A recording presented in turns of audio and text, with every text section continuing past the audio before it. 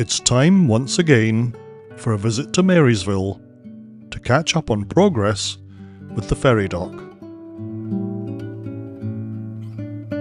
This sweep along the dock reveals that much has been done, at least on the south side.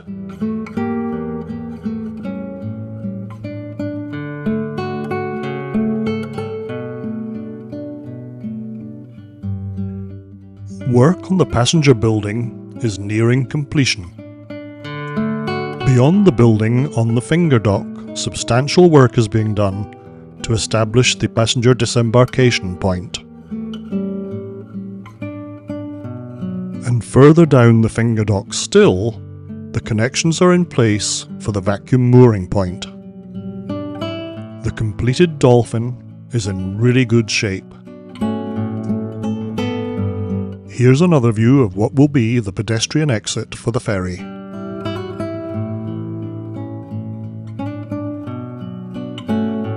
The installation of electrical equipment is beginning.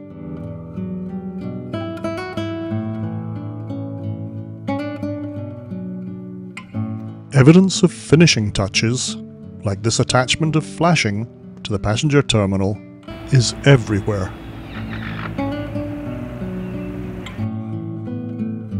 It's as if everybody knows that something big is about to happen.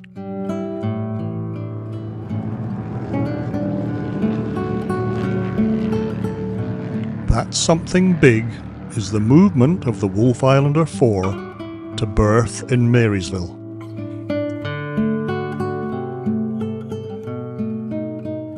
Late this morning, she departed from Picton for the last time. And now she's approaching the new dock. What a magnificent, encouraging sight for the community on Wolfe Island. It probably goes without saying that this first approach to the dock is treated very cautiously.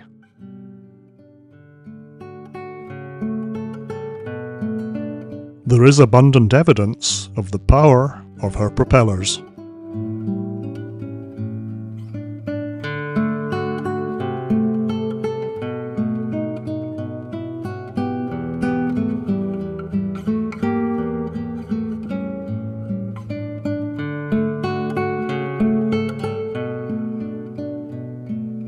Very gently does it. It doesn't take too long though, in the hands of a capable captain and crew, before she's safely tied up to the dock.